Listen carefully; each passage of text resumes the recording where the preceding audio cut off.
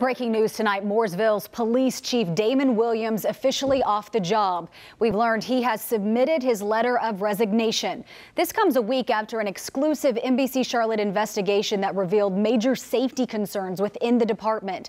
Those worries coming straight from officers on the force and the family of fallen officer Jordan Sheldon. Tonight, those officers speaking out for the first time, telling me they're upset Williams even had the option to resign on his own accord.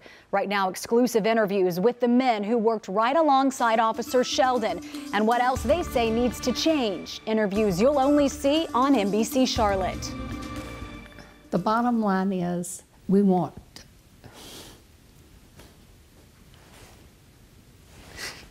Jordan loved being a policeman, and he would want other police officers to be safe. So that's our whole reason for being here. Just 1 week after our NBC Charlotte investigation, Mooresville Police Chief Damon Williams has resigned.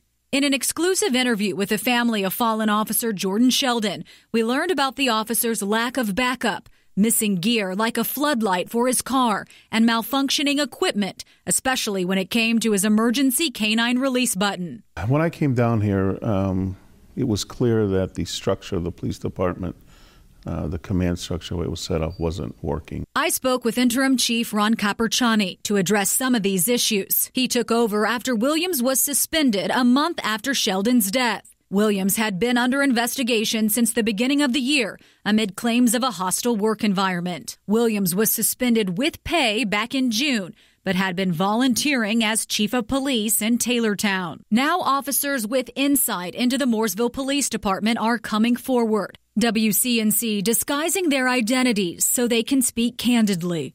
I'm not the only one that was afraid for my life. You didn't know who you could trust and who you couldn't. You know, one of the people that always had my back and always had theirs was Officer Sheldon. I felt 100% that the reason why Sheldon was no longer with us is because the agency let him down.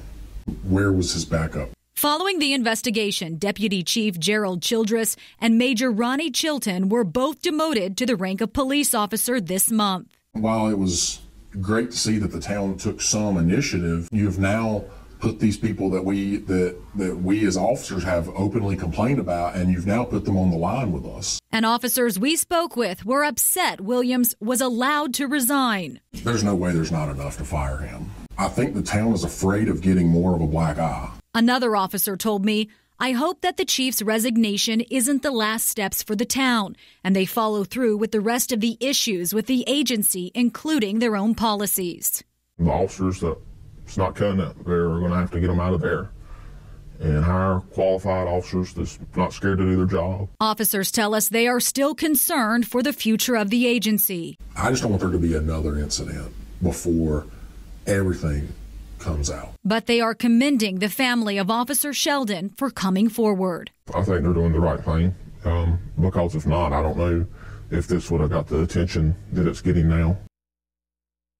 Officer Sheldon's family sent us a statement upon hearing the news of Chief Williams' resignation, saying in part, "We feel Damon Williams should have been fired given the length of the ISS investigation and the complaints voiced by Jordan and relayed by us.